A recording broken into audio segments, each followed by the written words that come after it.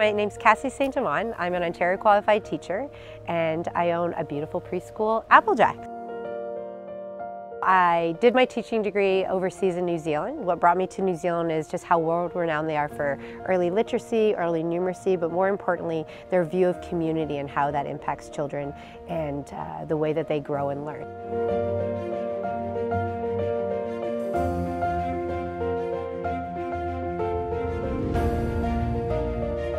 It's been a lifelong dream to have a nature space for children to immerse and really, be curious about life in a way that's really beneficial to them. I thought, well, why don't I bring as much of New Zealand and the way that I feel will nurture and grow our children best here. And what I do is deeply important to me. It is what wakes me up in the morning.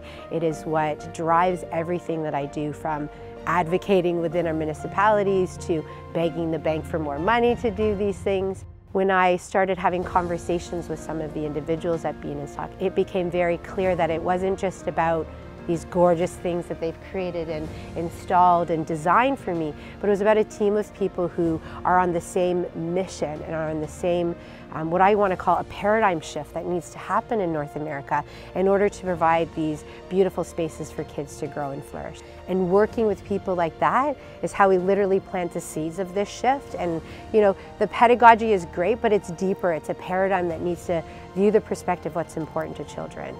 So I just feel very lucky.